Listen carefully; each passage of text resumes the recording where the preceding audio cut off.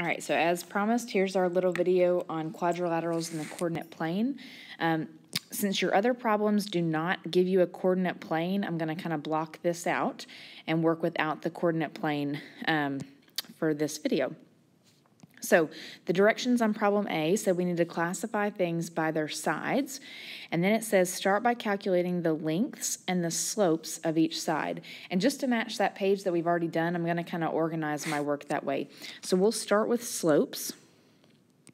And remember, slopes, we're going to be doing the y2 minus y1 formula over x2 minus x1. So we just want to find the slopes of each side. So there are 4 different sides for quadrilateral lion, and they are LI, IO, ON, and then NL. All right, so I'm just taking these. I want to do consecutive sides, so I'm picking 2 coordinates that are next to each other so that I'm going to create consecutive sides. So LI, I need to find the slope here. And you can set up y2 minus y1. I'll do that for this first one. That's going to be 2 minus negative 2 over x2 minus x1 minus negative 5. That's going to give me 4 over 6. And we always want to simplify and get whatever you're going to get there. So in this case, 2/3. All right, we can keep continuing this pattern or this process over and over, and we want to find all of the slopes. So if you need to pause this video to do that, you can. I'm going to work these out. I'm going to pause and work these out in my head and then give us the answers.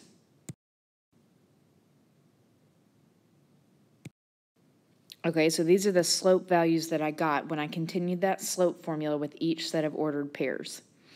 All right, now we need to go back and find the lengths. So the slopes do tell us things, but I'm going to find everything they tell me to find first before I do that. So for length, again, we're going to be doing, well, just like we said in class today, we're going to be doing the distance formula. And for us, that's going to actually just be Pythagorean theorem. So a squared plus b squared equals c squared. And again, I'm going to list out my different sides, LI, IO, ON, and NL.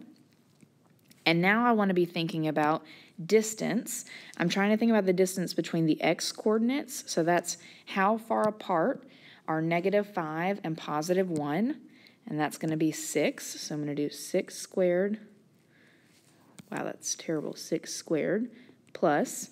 Now I want to do the distance between the 2 y values. -2 and +2 are 4 apart. So plus 4 squared equals c squared.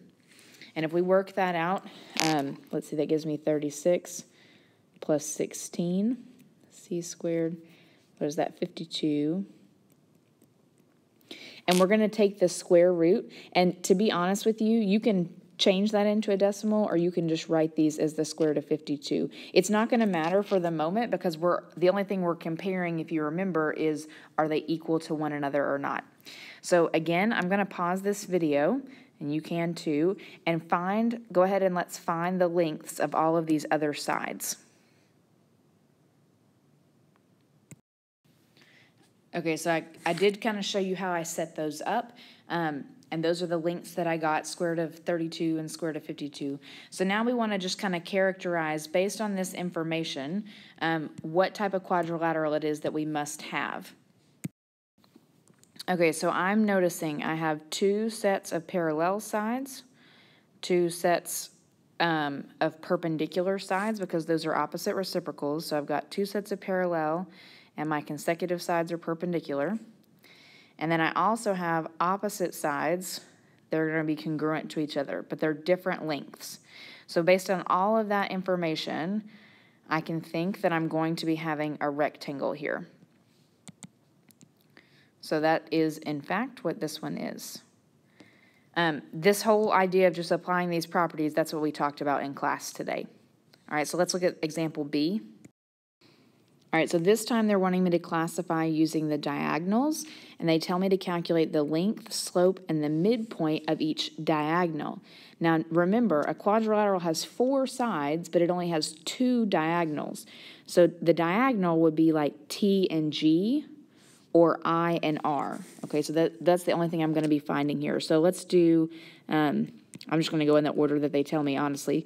If we do length first, we're going to do TG, and we need to do IR. So this is where we're doing that square root process again. So TG, if I look at those coordinates, that's going to give me 5 squared plus 5 squared. And when we work that out, we should get the square root of 50. And then IR, same process. 1 squared plus 7 squared, and that's also going to give me the square root of 50. Okay, the next thing they want me to do is find the slopes of the diagonals. So if we find slopes, same thing that we did before, same idea for the slope formula. All right, and if I work that out, that's going to be -5, let's see, over +5, which is -1. And I'll write this below so that we have room. Let's see, this is a slope of -1. And then for IR, let's see, that looks like we're going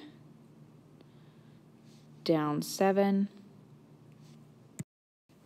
and then up 1. So that's just going to give me a slope of -7. Okay, I'm doing a lot of this in my head, so you may need to be writing some more steps down to be doing y2 minus y1 if we're not getting the same answers. All right, and then the last thing it tells me to do is calculate the midpoint. So if we find midpoint here, remember that's where we find the average. So we're going to add the x's together and divide by 2. So for TG, that's going to be like -3 plus 2 over 2. And then for the y value, 4 plus -1 over 2. So for TG, I'm going to get a midpoint. Let's see, what is that going to be? -1/2 and +3 over 2. All right, so same process or same idea for IR. So if I add the x's together, that gives me -1 over 2. If I add the y's together, 5 plus -2 is +3 over 2. Okay, so now we want to go back and just kind of think about, now that we have all this information, what does that tell us? So I have noticed that the diagonals are equal length. Okay, so that should make me think of a few different possible shapes that this could be.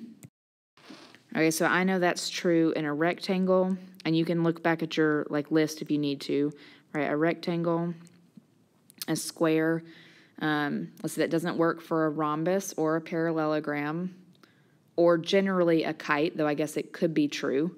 We can put kite with a question mark because we showed that example today. And then isosceles trapezoids. Okay. The slopes are not going to be perpendicular. So if the slopes, since these two are not perpendicular, I know that's going to actually eliminate some of my options. So it can't be a square, because remember, squares make those 4 isosceles triangles in the middle. And it can't be a kite, because those have to be perpendicular to create a kite shape. And then midpoints, so if I look at the midpoints, these have the same midpoint, which we said today means that they bisect each other. And if they bisect each other, that means that we're looking at a parallelogram of some sort. So that means I can only go with something that's a parallelogram. So if I think back to my original options, that means here that I must be having a rectangle. Because we said that isosceles trapezoids, and really no trapezoids, I don't think, are ever going to, well, they're not. There's never going to be a case in a trapezoid where both diagonals bisect each other. That's not possible. So again, we're going to have a rectangle here. So I know this kind of seems like a lot of work, and it is quite a process to think through, but these problems you're going to see a lot really on the ACT, but these are just going to come up kind of here, there, and throughout in geometry, so it's important that you know how to do this.